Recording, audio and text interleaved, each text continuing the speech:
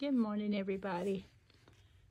This is Royce Ann from Labradoodle Country, and we had a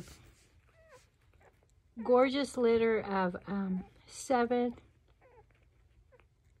non-shedding medium Labradoodles last night. So precious.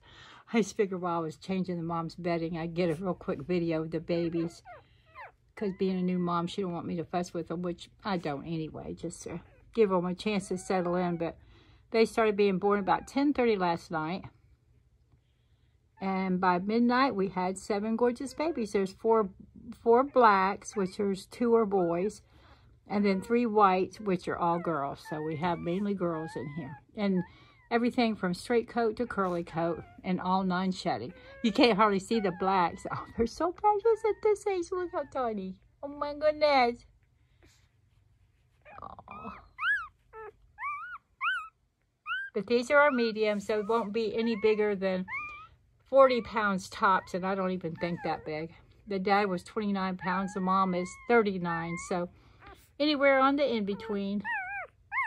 All right, y'all, signing out, Labradoodle Country.